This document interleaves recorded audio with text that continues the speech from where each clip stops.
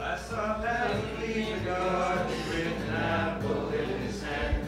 I said, now you're out, what are you gonna do? Plant my crops and pray for rain, maybe raise a little cane. I'm an orphan now and I'm only passing through. Passing through, passing through. Sometimes happy, sometimes blue, glad that I ran into you. Tell the people that you saw me. Yeah, I tell everyone I meet in my life about AMS. Everywhere I go, I'm like, oh my gosh, I went to this great school. Anyone I meet who's like my age and is interested in teaching, I'm like, oh, you're interested in teaching? How about middle school? If you're interested in a private school, there's this great school in the woods. It's wonderful. You should go teach there. And anyone I know with my age student kids, I'm always like, so I know it's weird. I know it's scary to think of sending your 12-year-old off to a boarding school, but there's this brilliant school that I went to, and I loved it, and it was the greatest experience of my life. Well, it's known as cutting edge because right now one of the greatest interests among Montessori teachers is extending the experience into the middle school years. And Montessori had a particular vision for children of all ages, which was to provide them with the education that was developmentally appropriate for them.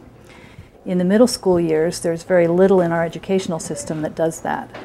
So Montessori's vision for those middle school years was children are growing and expanding physically, intellectually, imaginatively, emotionally, and it's a time of their life when they need a large arena in which to express themselves and explore themselves.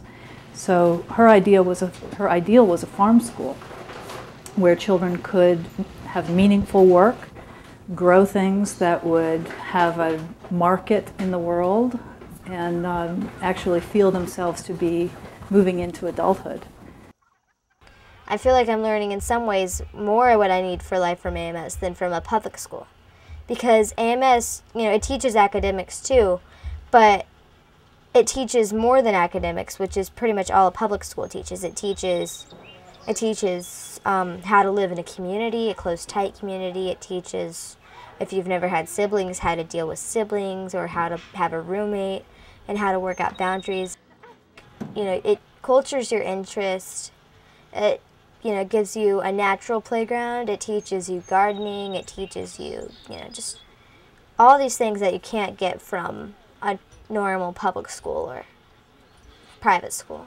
And learning math in particular, so many students say, why am I learning this? This doesn't matter. This isn't important.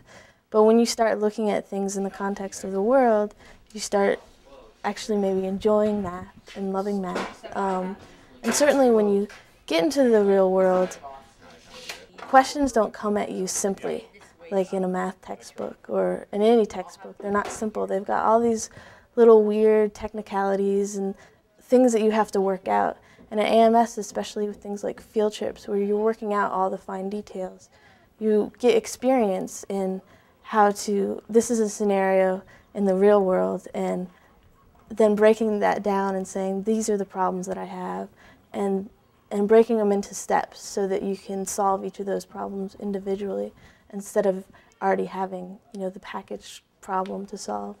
What I think works so well with this age group is that although the academics are part of everyday experience here, they are a very integrated part, and I think that that's really the only way that you get anything into this age group's brain.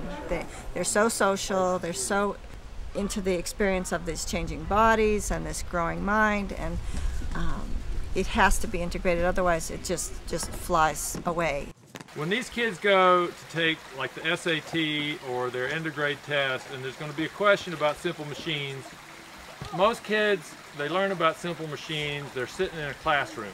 When I went to AMS, I learned about simple machines by moving logs in the woods. And now I remember about simple machines because I learned by doing it. Man, I really liked this project because it was just a chance to, first of all, this class was, it was a class that you could actually be counted in high school as a civics class.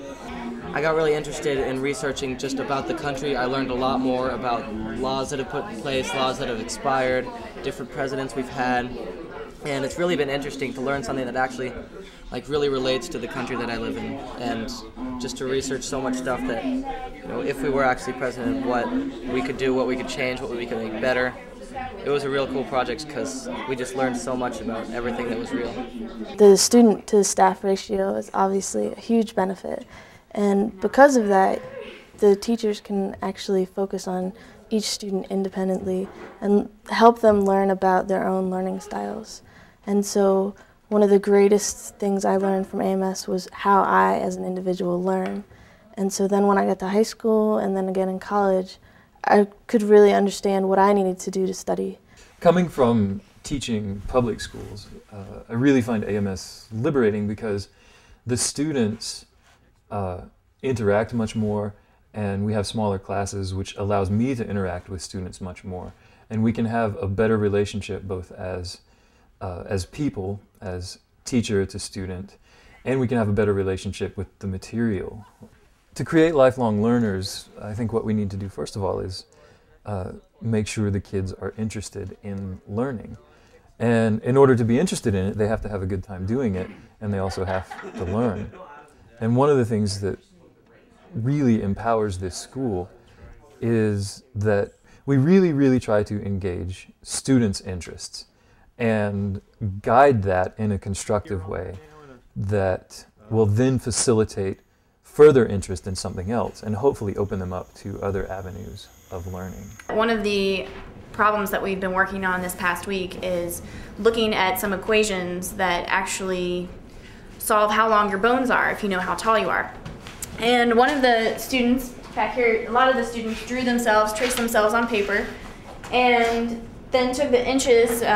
This girl, Mihaela, was 5 feet 5 inches tall, converted that to centimeters, and came up with she's 163 centimeters tall. So from that, we used some equations that forensic scientists developed, and you can figure out how long your tibia, your femur, your radius, and your humerus bones are by knowing how tall you are. Just doing the artistic, part of it was really fun for a lot of them and took them out of that fear of I don't know how into I can display how I do my work. What I really have been impressed with is that she was a person that came here without a love of math at all. She didn't think she could do math. She didn't like math. I have seen a huge change in that. She now feels as though she can do math. She has a better attitude about it. I think she sees it more as a game, and it was so helpful to her to not have this punitive, you're not able to do this, therefore you fail. Basically, she was able to go back and work through the problems until she understood them. And now she has this tremendous base for math that I know she wouldn't have gotten in the public school. She wasn't getting in the public school. We had to use tutors just so that she could keep up.